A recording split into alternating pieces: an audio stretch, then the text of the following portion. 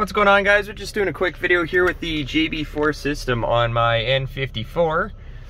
I am running the cable to my laptop here, and I did have an issue where under device management I was not getting the option here for the ports COM and the LPT, and when I was trying to connect my laptop to it, I would get the issue saying no COM ports found, or it's busy.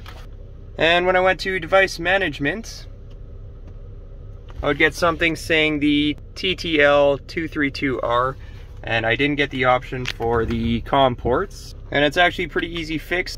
When you go to your files here and you're able to find all your JB4 files, you go to the USB drivers. Just go ahead and double click your USB drivers and it will automatically download it for you. Then once you come over here to your device management, you're able to find your USB serial port, and it'll tell you which port you need. And then at that point, when you come over here to your settings, you'll be able to click it there, go to file, and it'll connect and you have no issues. So this took me a little bit to find. I did download this over 2 sections, 2 days. Turns out I did not remember to download the USB driver, so very important. If you don't do that, you're not going to come up with that port section, so keep that in mind, guys, and hope this helps you guys out.